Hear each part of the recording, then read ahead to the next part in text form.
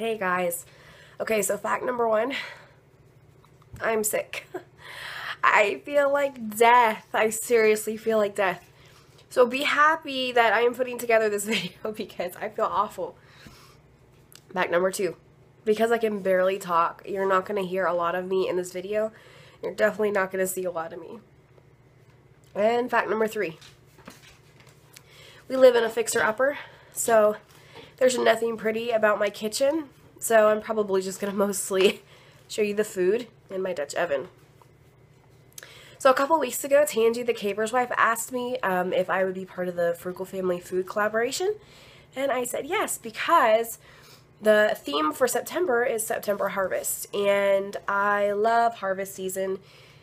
And so I decided to do a venison recipe because while hunting season in Virginia doesn't start until October, we still have a lot of venison left over from last year. So today I'm going to make a venison stew. It is so easy. And the best part is you can just throw it in the Dutch oven back there and let it go. And for me today, yeah, I need to let it go. So I'm starting this early in the morning. You don't have to start it early in the morning, but it needs at least, 5 or so hours to cook.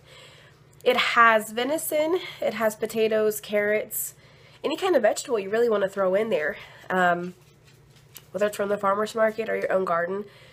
And the potatoes actually thicken up the stew as it's cooking down. And then it has onions and stuff as well. So I'm going to get started and show you how to make it. Alright, so normally I start with venison backstrap. This is clearly a roast. But I'm out of backstrap because that's normally what happens first. We normally go through the backstrap first. The important thing about venison is you need to clean off this white part that you see. Otherwise it gets really tough. So what's going to happen is I'm going to trim this white part off, and then I'm going to cut this into big chunks. Now if you were simply just making a roast and just throwing this roast in the crock pot, you would leave the white part on. The white part is fine when you're roasting it, slow roasting it, because it'll break down. It's not really fat, it's just what holds the muscles together. Venison is our #1 source of meat on our homestead. We don't raise a lot of meat animals here. We do have rabbits and quail, but for the most part, venison is our go-to for meat. Alright, so I've got my chunks. They're about like this. You want them to stay big because they're going to break down during the cooking process. So the next part is preheat your Dutch oven and add some oil. I use avocado oil because avocado oil has a higher heat that it can be heated up to. And this bottle was probably only $6 or $7 at Costco. So you're getting an all-natural, better oil rather than olive oil or canola oil, but you're adding just avocado oil. So we're going to use that. My pan is preheated, so I'm going to go ahead and add in my oil, probably about 2 tablespoons or so. I didn't salt and pepper my meat, that's okay.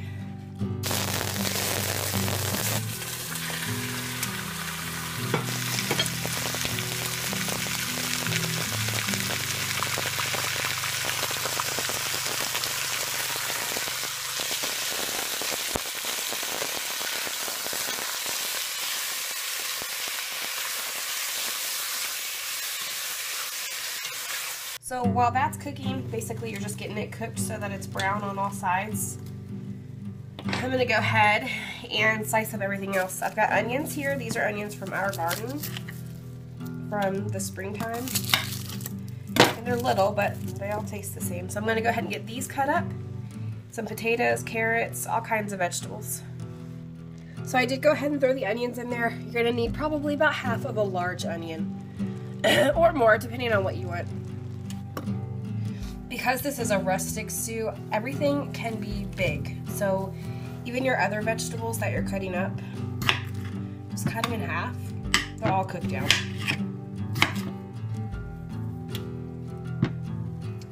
So the venison is cooking down, looks about ready. You're not going to cook it all the way through. You're just gonna kind of cook it to get it brown. And then next, excuse me, you're gonna add beef broth. Now, we don't eat beef a lot actually, so I don't make beef broth, but I do buy it. You can buy organic from Costco or just regular beef broth. If you make venison broth, which isn't necessarily easy, but possible, then you can use that. But I like the flavor of beef broth or beef stock. I do both, one stock, one broth. You're gonna do 2 quarts of that, put it in there along with your vegetables, and I'm also gonna add a can of our I hear my dogs in the background. I'm gonna add a can of our homemade stewed tomatoes in there as well.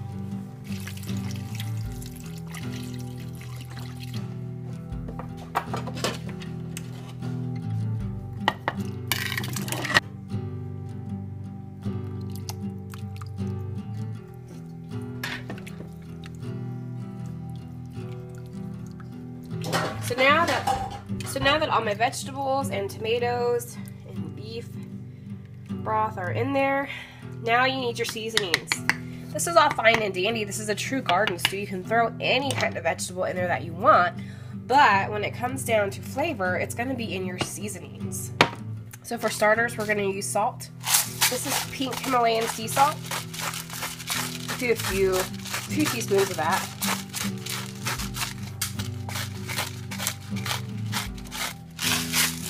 Next is pepper. You're going to do a few teaspoons of that.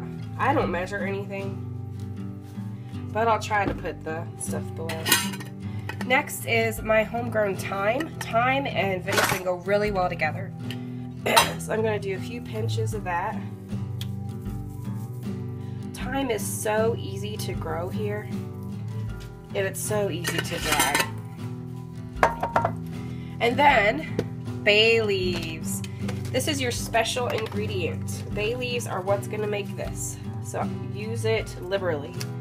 I'm going to do probably 3 bay leaves. Bay leaves are really potent, but they're really good. So you're going to stir it all up. Now this doesn't look like much now, but in a few hours it's going to look so good. Now, whenever I make this stew, I also make yeast rolls. I'm going to put a link to that in the description because I already have a video on that. And I'm going to put a link up above too. Cover it and let it simmer for a few hours. All right, it's been cooking for about 5.5 hours.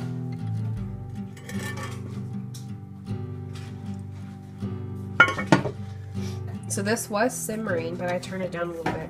What I've done is kind of gone in here and broken up the bigger pieces. So look at that. It just all falls apart.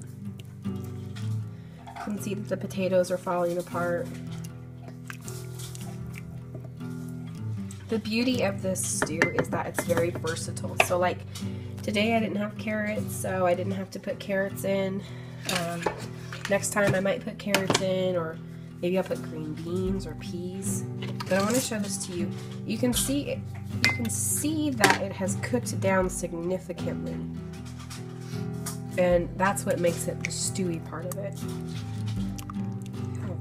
Look how beautiful that venison is. It's just pulling apart.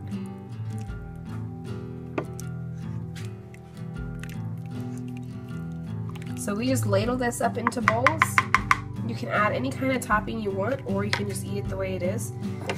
You can do biscuits or rolls. We do rolls, some days we'll do biscuits. And it's just so, the depth of flavor is so rich when you let it simmer all day long. You can just see the meat just falls apart when you push on it. See, oh my goodness, it's so good.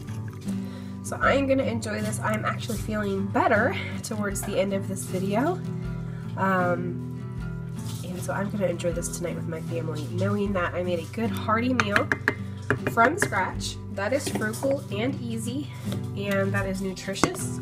This broth, I know that the broth came from 2 quarts of broth. but with it being cooked all day, oh my goodness, so many nutrients in there from the venison and the vegetables that were put in there. So this is really going to be healing and beneficial to the body as well. Alright guys, thanks for watching, and I hope that you check out all the other Frugal family meals that are on the playlist, which I'll also add to the description below. Lots of good yummy stuff on there. So thanks for including me in this, guys. Hope you have a great day. Happy homesteading.